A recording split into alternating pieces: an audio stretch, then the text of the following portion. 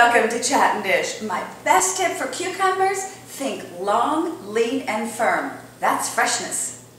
Today we're doing a main dish salad with dandelion greens, apple, and fennel, and we're serving it with a couscous patty that is absolutely fabulous.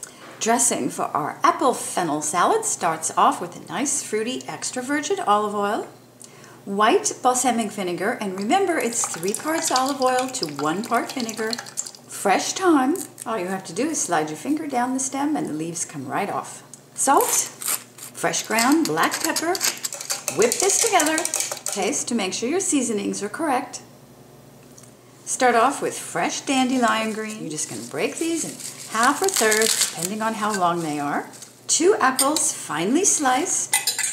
2 bulbs of fennel. 1/2 of a cucumber. A cup of grape tomatoes that have been halved.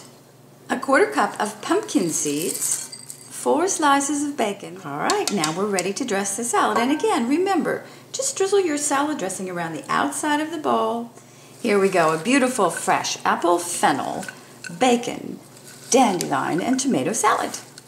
Peppery greens like dandelion or arugula are perfect paired with something sweet like apples and fennel. Then add a couscous cake for a hearty main dish. Recipe for the couscous cakes is on the recipe page. Doesn't a warm bread right out of the oven sound like the perfect side to go with a nice hearty salad?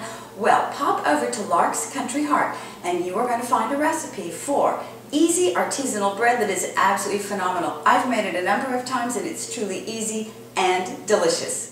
Okay, we've been very healthy eating a lot of salads, so let's turn our minds to desserts and go for a really healthy cake. I found it over at A Poet in the Kitchen, and Erin shares with us a vegan crusted lime polenta cake that when I made it, I actually served it with fresh sliced strawberries on top. Oh, it was a huge hit with my family. Do check it out.